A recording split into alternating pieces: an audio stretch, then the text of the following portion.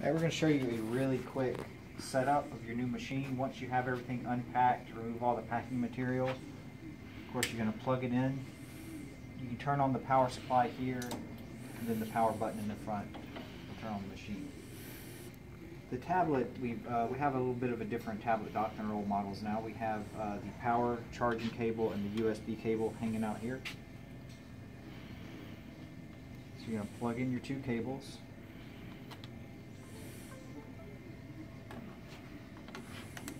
Slide this in, and in your accessory kit you're going to have a small 3D printed clip, and this is made to secure the tablet to the dock. So it just slides on there to keep the tablet from falling forward.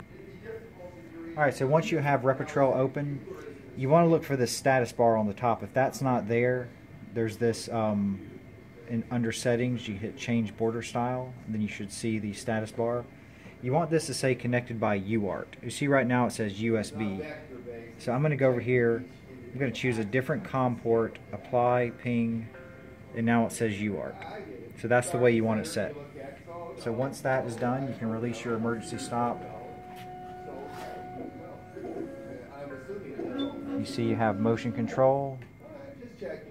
And now you're ready to retrim your bed and start your first print.